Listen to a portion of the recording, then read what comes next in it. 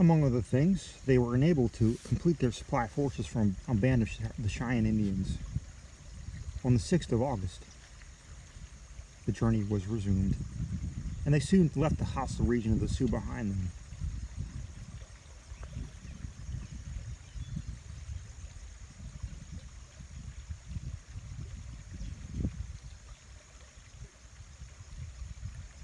About this period, a plot was discovered on the part of the interpreter, Edward Rose. This villain had been tampering with the men and proposed upon arriving among his old acquaintances, the Crows, to desert to the savages with as much booty as could be carried off. The matter was adjusted, however, and Mr. Rose, through the ingenuity of Mr. Hunt, quietly dismissed. On the 13th, Mr. H. varied his course to the westward, a route which soon brought him to a fork of the Little Missouri, and upon the skirts of the Black Mountains. These are an extensive chain,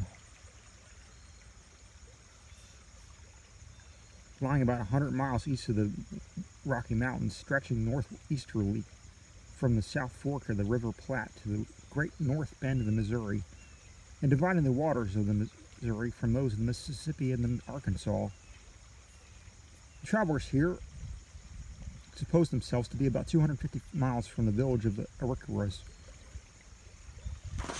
Their more serious troubles now commenced. Hunger and thirst, and with the minor difficulties of grizzly bears, beset them at every other turn. As they attempted to force a passage through the rugged barriers of the path, at length they emerged upon a stream of clear water, one of the forks of the Powder River, and once more beheld wide meadows and plenty of buffalo. They ascended this stream about 18 miles, directing their march toward a lofty mountain, which had been in sight since the 17th. They reached the base of this mountain, which proved to be a spur of the Rocky chain, on the 30th, having now come about 400 miles since leaving Arikara. For 1 or 2 days, they endeavored in vain to find a defile in the mountains. On the 3rd of September, they made an attempt to force a passage to the westward, but soon became entangled among rocks and precipices, which set all their efforts at defiance. They were now, too, in the region of the terrible Upsarokas, and encountered them at every step. They met also with friendly bands of Shoshones and Flatheads. After 1,000 troubles, they made some way upon their journey. On the 9th, they reached Wind River, a stream which gives its name to a range of mountains consisting of 3 parallel chains, 80 miles long and about 25 abroad. One of its peaks, says the author, is probably 15,000 feet above the level of the sea. For 5 days, Mr. Hunt followed up the course of the Wind River, crossing and recrossing it. He'd been assured by the 3 hunters who advised him to strike through the wilderness that by going up the river and crossing a single mountain ridge, he would come upon the headwaters of the Columbia.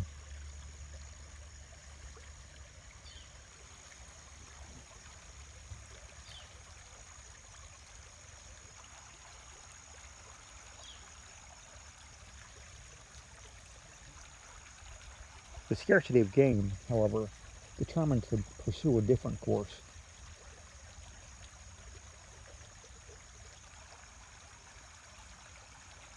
In the course of the day after coming to this resolve, they perceived 3 mountain peaks, white with snow, and which were recognized by the hunters as rising just above a fork of the Columbia. These peaks were named the Pilot Knobs by Mr. Hunt,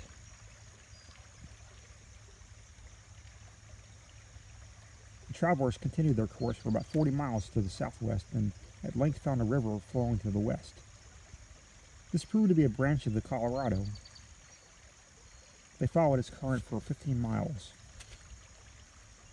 On the 18th, abandoning its main course, it took a northwesterly direction for 8 miles and reached one of its little tributaries issuing from a bosom of the mountains.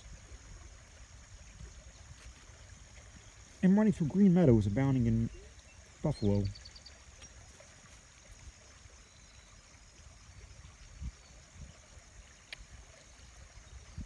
Here they encamped for several days, and a little repose being necessary for both men and horses.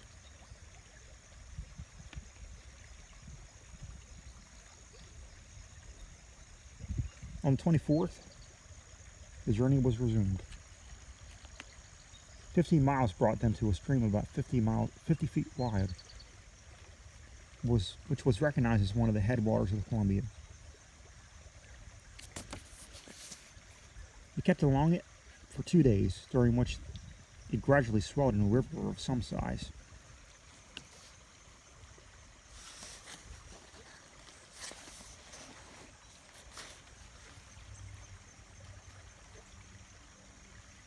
At length it was joined by another current, and both united swept off and up in an unimpeded stream, which from its rapidity and turbulence had received the appellation of Mad River.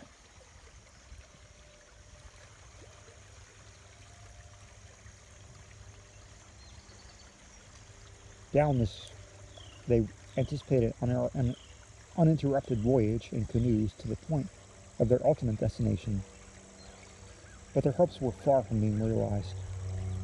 The partners had a consultation. 3 hunters who had hitherto acted as guides knew nothing of the region to the west of the Rocky Mountains.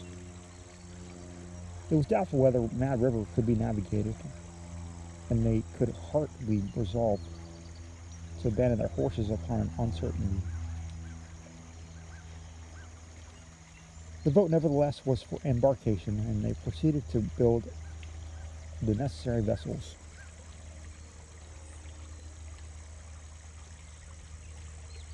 In the meantime, Mr. Hunt, having now reached the headwaters of the Columbia, reputed to abound in beaver, turned his thoughts to the main object of the expedition.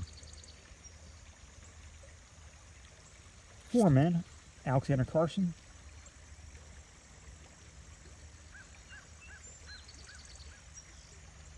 Louis St. Michel, Pierre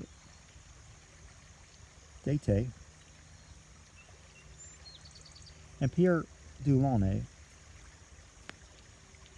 were detached from the expedition to remain and trap beaver by themselves in the wilderness. Having collected a sufficient quantity of some peltries, they were to bring them to the depot at the mouth of the Columbia, or to some intermediate post to be established by the company. These trappers had just departed when 2 Snake Indians wandered into the camp and declared the river to be unnavigable. Scouts were sent out by Mr. Hunt finally confirmed this report.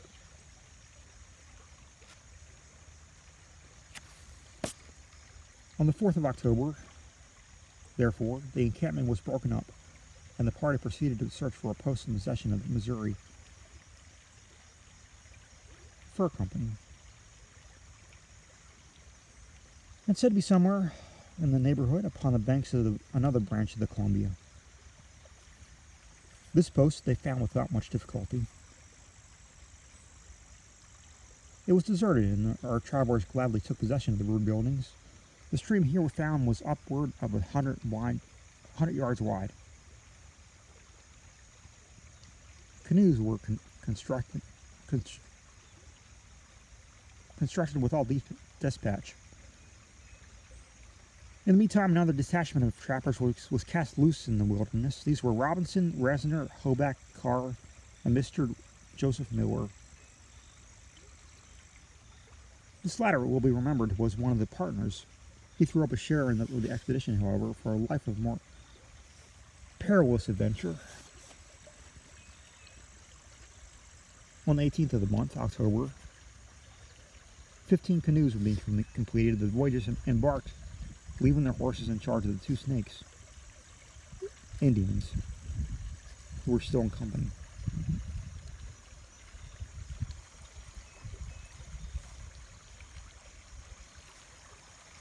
In the course of the day, the party arrived at the junction of the stream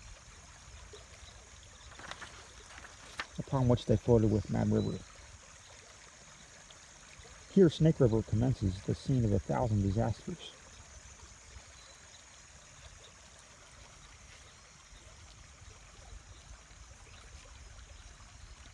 After proceeding with 400 miles, the means of frequent portages and beset with innumerable difficulties of every kind,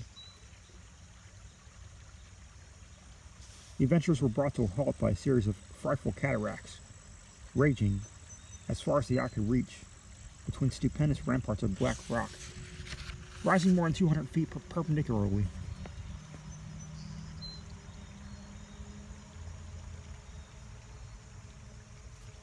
This place they called the Cauldron Lynn.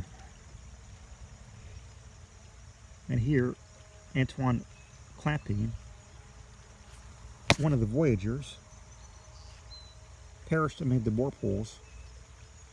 3 of the canoes struck immovably among the rocks, and one was swept away with the weapons and effects of 4 of the boatmen. The situation of the party was now lamentable indeed, in the heart of an unknown wilderness, at a loss what route to take, ignorant of their distance from the place of their destination, and with no human being near them for whom counsel might be taken. Their stock of provisions was reduced to 5 days' allowance, and famine stared them in the face. It was therefore more perilous to keep together than separate. The goods and provisions, except a small supply for each man, were concealed in caches, holes dug in the earth, and the party were divided into several small detachments, which started off in different directions, keeping the mouth of the Columbia in view as their ultimate point of destination.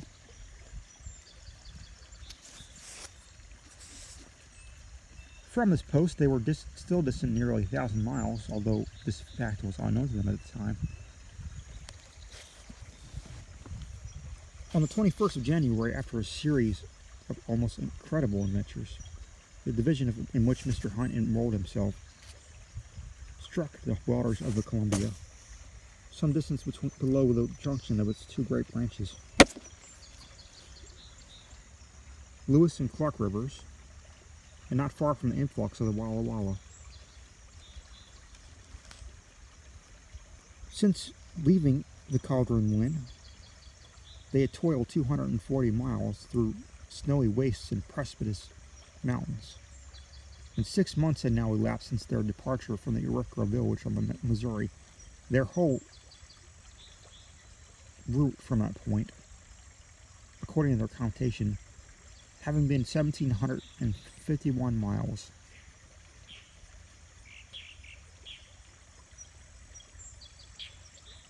Some vague intelligence was now received in regard to the other division of the party, and also the settlers at the mouth of the Columbia. On the 31st, Mr. Hunt reached the falls of the river and encamped at the village of the Wishwam. Here were heard tidings of the massacre on the board Tonquin. On the 5th of February, having procured canoes with much difficulty, the adventurers departed from Wishwam on the 15th, sweeping around an intervening cape. They came in sight of the long-desired Astoria. Among the first to greet them on the landing were some of their old comrades who had departed from them at the Cauldron Inn, and who had reached the settlement nearly a month before. Mr. Crooks and John Day, being unable to get on, had been left with some Indians in the wilderness. The afterward came in. Carrier, a voyager, who had been who was also abandoned through a sternest necessity, was never heard of more.